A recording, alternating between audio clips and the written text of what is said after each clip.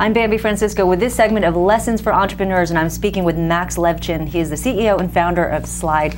Max, thanks for joining us. Max, you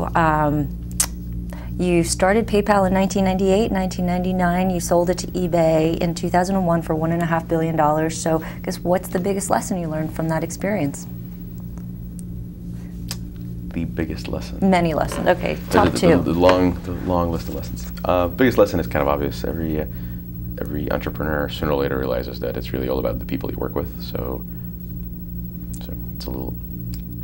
It's as true as it is exciting, since I'm sure you've heard it a million times. But it really does come down to the team. If you wind up hiring top-notch people, you can live through many changes and survive and do well. And if you don't, you're pretty much doomed from the start. Did you take anyone from your team to Slide? Yes, there's a nice overlap between. There's a fair amount of the PayPal DNA in Slide.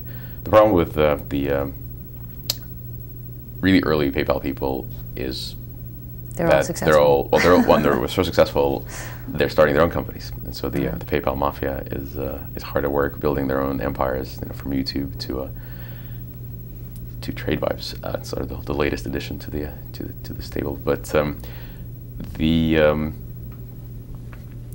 I think the overlap of rank and file from PayPal is quite nice. We actually have a huge fraction of our early IT and operations team at Slide, for example, which is really great because it's the people I worked with for so long.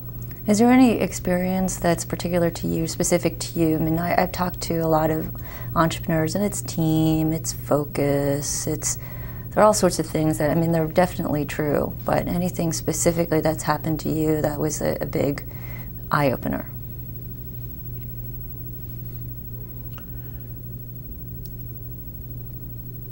It's a really question I'm not prepared for. Oh.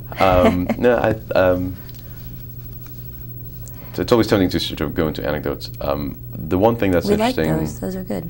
The interesting thing about PayPal experience in particular was that we went through. So I ran the engineering team, and for a long time, as the CTO, I was really focused on not having engineers report to me. I kept on trying to hire a really seasoned VP of engineering, and for one reason or another, it just would not work out. And it was really just a whole plethora of specifics that didn't quite make it. But then I finally broke down and decided that I'm going to first take the reins into my own hands.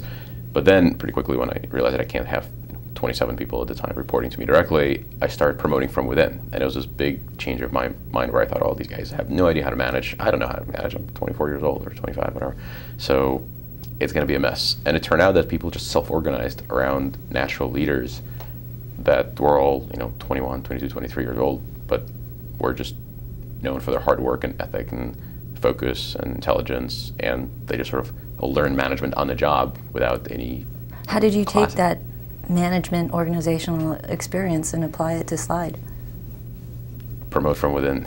That's a clear message to self and anybody who. You started with Film Loop. I remember Film Loop, and I actually thought it was nice. I remember having it on my computer, but I remember you walking in, Guy Kawasaki walking in, both sort of had similar ideas, but they failed, you succeeded. What did you do right? We changed. The trick to succeeding in startups is you figure out what doesn't work.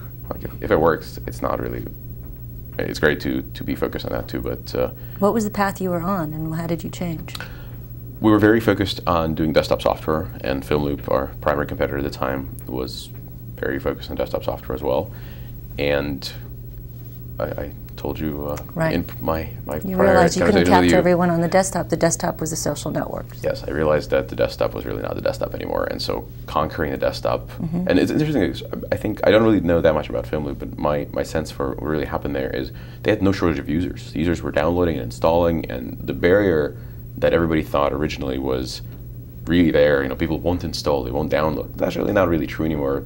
High bandwidth, people don't mind downloading little applications and getting some value out of them.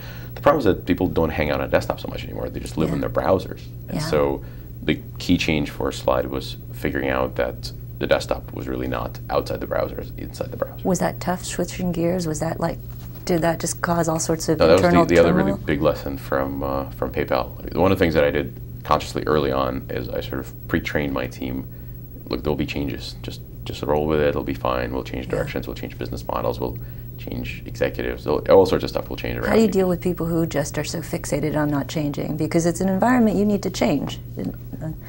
It's, on occasion, has caused people to depart the company, always on decent terms, but I think some people just really cannot handle drastic changes. Yeah.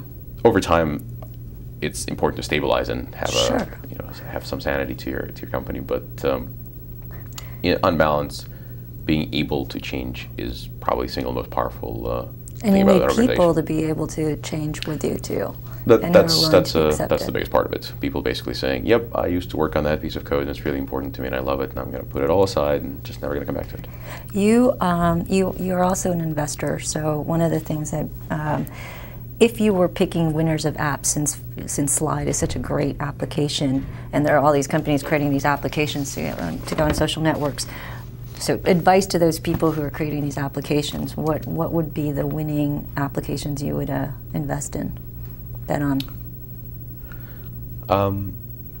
There are a lot of opportunities. I really believe that we are rebuilding a desktop from scratch. We're starting with a big blank canvas, and there are whole wide open segments, anything from word processing to collaborative content creation to games to communications to really anything. And the trick is not so much in picking the right app, it's in picking the segment that you love and you know something about or are passionate about, and then figuring out how to make it better by adding a social layer. So one sort of a classic example of what probably isn't going to work, although I'm sure I'm going to eat my words later on, is moving personal finance to social networks. I think personal finance has a great place on the web, and we've been all using the same products for a very long time. It's probably a web version waiting to happen, but I really don't know how I benefit from publishing my tax return to my friends. So that's a classic example, or in my case, an example of where I really you don't see the finance portion being an app. It's a little bit private.